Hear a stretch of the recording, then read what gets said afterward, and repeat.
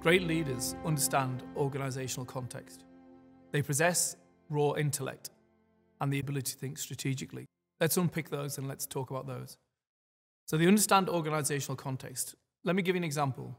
So I moved in a role through the organisation, went to the next role up, and I had someone to come in to replace me. And there was a really good relationship network that was built at that time.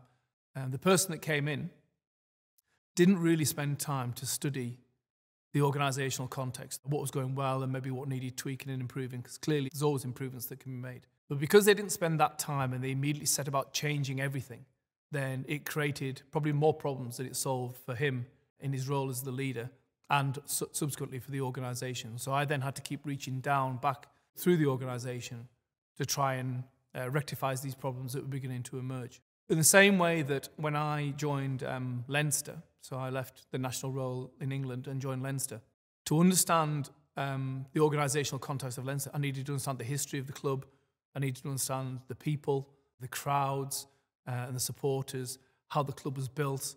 I spent my first 3 weeks speaking to every player individually, one-to-one, to know them better, to understand their knowledge of the club.